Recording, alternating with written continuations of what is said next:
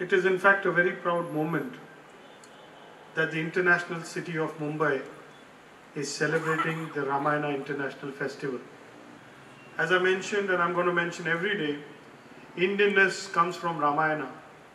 And I see and I think that the youth and the future generations, the digital world, also needs to connect to Ramayana, because how do we know the values, the principles? How does an Indian live? So there is some standard, there is some principle, there is some way, there is some guide, and that I think is Ramayana. We need to go in depth and look within. Ramayana, you know, is a very long story for Cambodian and Southeast Asia.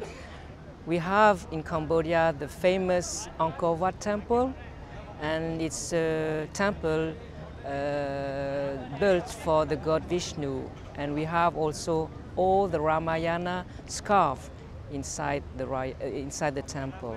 So it's very, very important. And you know, the royal family in Cambodia still maintain this tradition very strongly, and we perform regularly this Ramayana dance at the royal palace, and all the population likes when the king ordered to have this formation.